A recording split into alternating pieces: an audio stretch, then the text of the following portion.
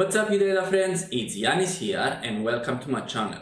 In this video, I'm going to show you how you can use ChatGPT in order to generate all the Python code you need in order to scrape a website.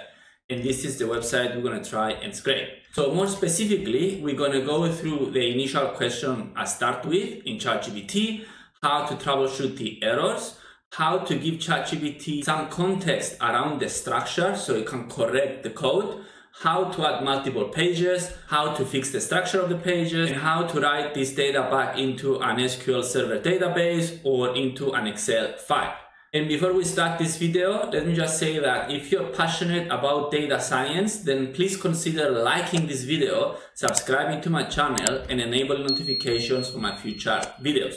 Right, starting with the first thing I do is that I go over to ChatGPT and I type in, write some Python code in Jupyter Notebooks that scrapes this website, and I pass the link to the website. And if you copy and paste this link, it's going to take you to this website. And over here into this link, as you can see, I have already pre-selected some car makers. So these brands over here, they are listed in the URL over here. I have selected the year 2024 and I have also selected, what else? If you scroll down here, number of doors too. That's why into the URL, you can see all the brands I selected. You can see the year and you can see the 2 doors over here, which is in the filters in our website. And if I go back, I'm saying all pages and stores the data in one Excel file. So if you type enter, ChatGPT is going to generate this code down here. The first thing it says is that we have to pip install Beautiful Soup so we can make a request on the web. So we go back into our code and we pip install. Actually, it's not here, so let me copy and paste it. So make sure you have this pip installed before you run this. Let me see. I have already run this. That's why I'm commenting this out. And then I copy over the code and then I paste the code over here. The first thing I see straight away is that it's using Beautiful Soup, which is the most famous library if we're doing web scraping. It's also trying to generate a car list, so it's trying to find all the cars we're trying to pull, and it's also trying to find the cars from the car list. It's trying to find their data, as you can see, and strip the data. So it's trying to construct the table instead of actually pulling all of our columns that we have over here. But don't worry, we're going to fix it. So as soon as we get the code, we can click run straight away. The first time I have run this, I actually got an error. And the error I got was this error you see over here. This time now, I don't get the error. However, just to show you what I did is that I have copied the error straight away, pasted the error in ChatGPT, there we go, the error, and then it corrected my code. So the only thing corrected is that it added this response.raise for status, so we can raise an error for bad request. That's all it did. However, I cannot replicate the error, so this is why I'm explaining this to you. The next thing I did is that I have copied it, as I said, the new code with the correction on the error. I have pasted the new code down here, so I'm going to click run again. I already know it's not going to pull the data because I can see the structure is wrong. However, we can actually test this to see if it works. We can run our final data over here and see if there is any data. So if I copy this and paste it, click run, you can see it's empty. So what we need to do now is to A, make sure that we are actually hitting the website and we're pulling data, and B, trying to find the structure of the data we're trying to pull. So trying to find that table in the HTML text. So what I do is that I copy our URL and I copy our response and the Beautiful Soup, and then I run it, as you can see down here, manually, not in the function, in order to see the HTML text. There you go, you can see this is our website and this is what Beautiful Soup is pulling. So what we need to do now is to try and identify the data we want to pull. So the data we want to pull is actually this table over here, from make all the way to highway fuel economy. So if I go back, usually this is right after the headings and the filters that the website has. So if I keep scrolling over here, we can see all the filters, basically all the options we get at the top. Down here we see all the options. I keep seeing options. I keep scrolling until I find the data I want. I keep scrolling.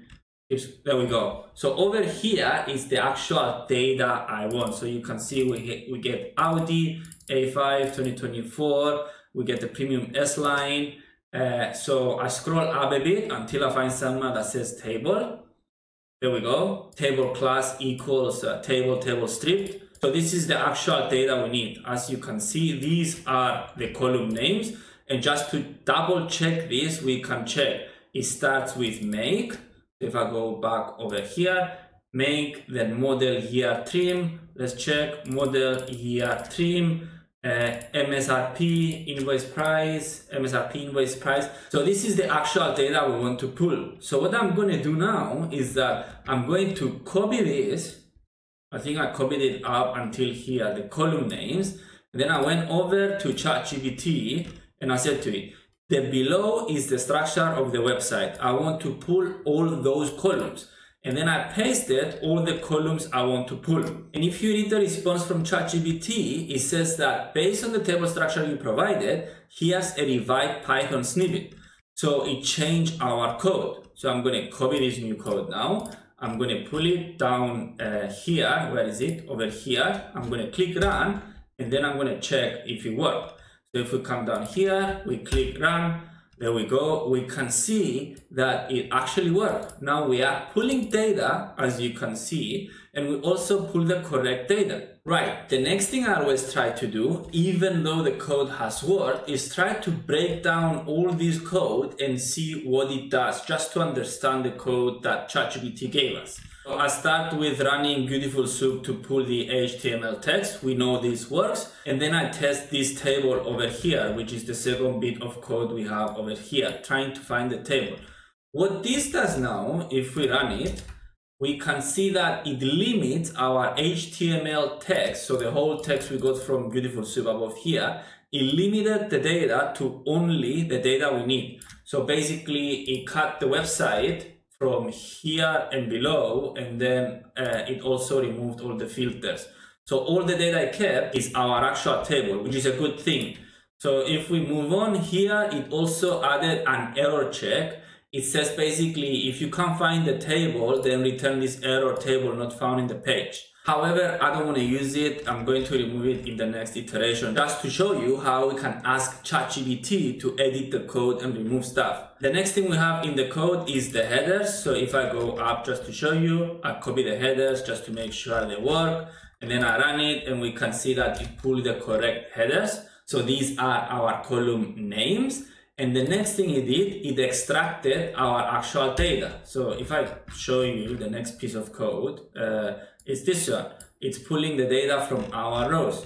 And if I run it again, there we go, down here, let me run it again. So you can see that it pulls the data correctly. First we have the column name, and then we have our data. So this piece of code also works. So what I'm going to do now is that I'm going to go back into ChatGPT and provide more context, and also ask it to remove a piece of code, just to show you how we can edit the code that ChatGPT is providing to us.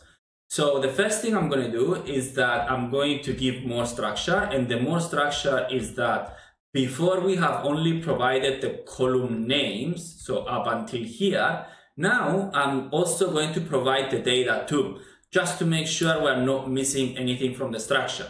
So I go back, I say, updated the structure below. First we have the column names as we have them on the top, and then we have the data. And this is what I gave ChatGPT. These are the columns, and then this is the data. So I put everything together in one go. Now we could have done this on the step before, but usually when you're running a project, you slowly build into it as you notice these smaller things. So I'm also asking it, I think, to remove, let me see. No, that's it. So I copy the new code that it gives me, and then I paste the code over here. Let me see, let me go down. This is the new code. I click run. I actually don't think it changed anything. It's the correct code. I just wanted to show you how we can give ChatGPT more context around the structure. Now we want to check if it works. There we go, we can see it works fine. Then we test our table. Let's see. Yeah, this is a correct table again. We check our error check. We can see we still get the error, but this is because we are not in the function. However, we're going to remove it. We check the headers, it's correct. We check the data, it's correct, and everything is good. Right, moving on. The next thing we want to do is to add multiple pages.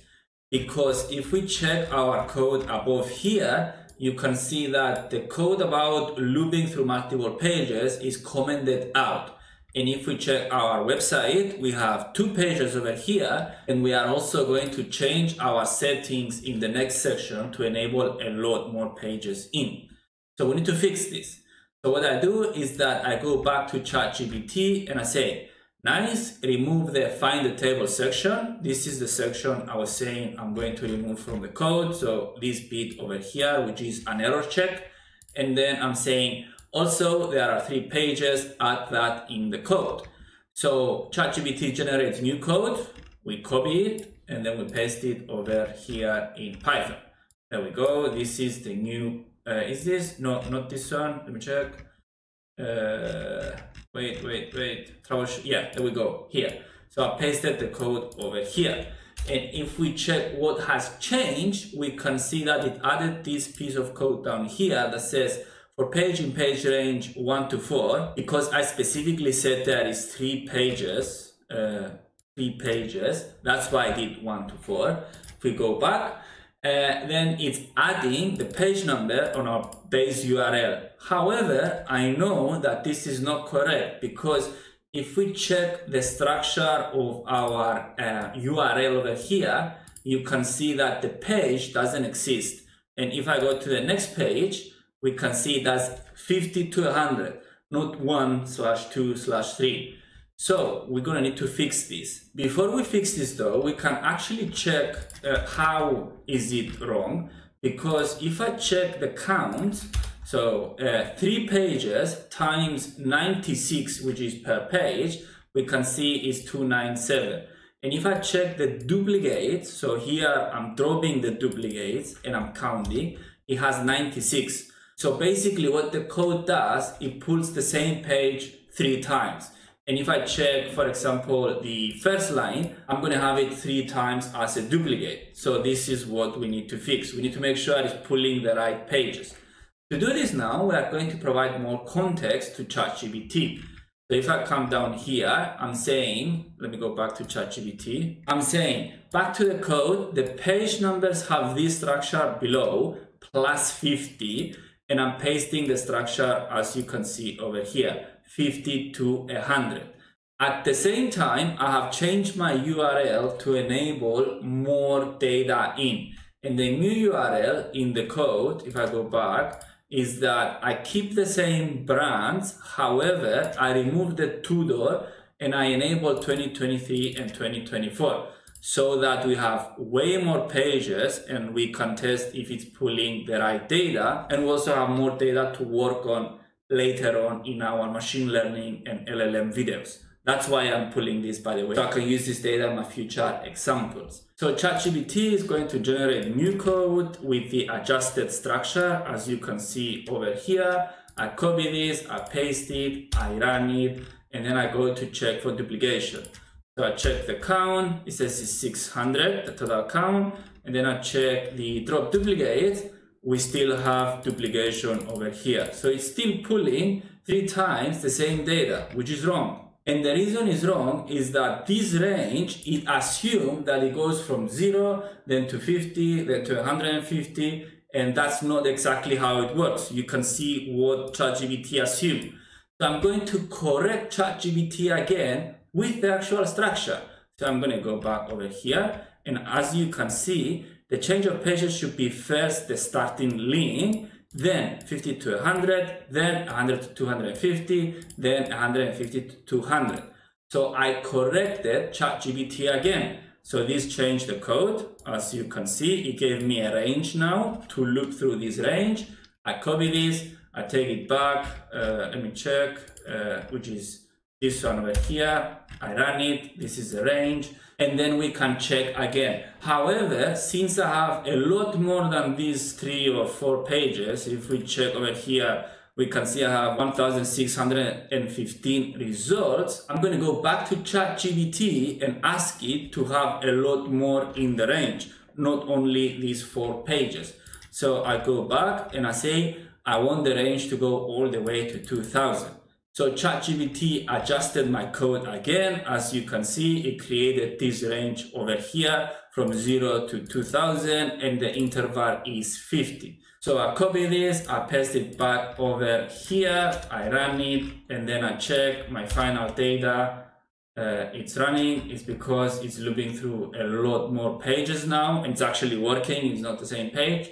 So let's give it some time. There we go, it finished. And then if we check our drop duplicates, we can see 1,610. Over here in the website, we have 1,615. So probably the website has some duplication that we found. So 5 results are duplicate.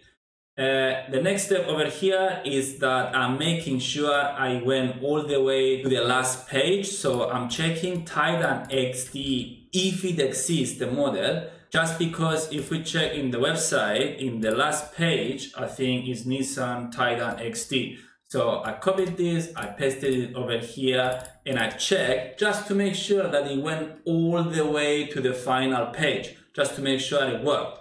So the final code over here, there is also some drop duplication code. Is actually our code above. I copied, I paste it, I drop the duplicates too, just in case. What is this code over here? I think I don't need this. Let me check. Yeah, I don't need this code. Let me remove it because I'm going to upload this in my GitHub page so you can have it. I check again if the Mercedes-Benz cars are there. They are there. And the last step I take is that I'm also exporting the file in Excel, so you can have it in Excel, but I'm also exporting the file in SQL Server in case we want to automate this process and have a new pool every month, for example, to get the updated cars. Right, so this is how you can use ChatGPT in order to write most of your Python code. I wouldn't say that anyone can do this. I think you need some Python knowledge in order to understand what the code does and correct the code, or you need to know some knowledge about web scraping, as I know, for example, where to look in the HTML file or where to look in terms of the page structure or the URL structure. However, with a lot of back and forth with ChatGPT, you can actually achieve a lot without having to type all the code yourself. Right, so this is it for this tutorial. I hope you've enjoyed this video and you've gained enough value out of this video. If you feel like you did, then please click that like button, subscribe to my channel, and enable notifications for my future videos. If you have any questions, let me know in the comments below. Otherwise, thank you very much for watching this video, and I'm going to see you in the next video.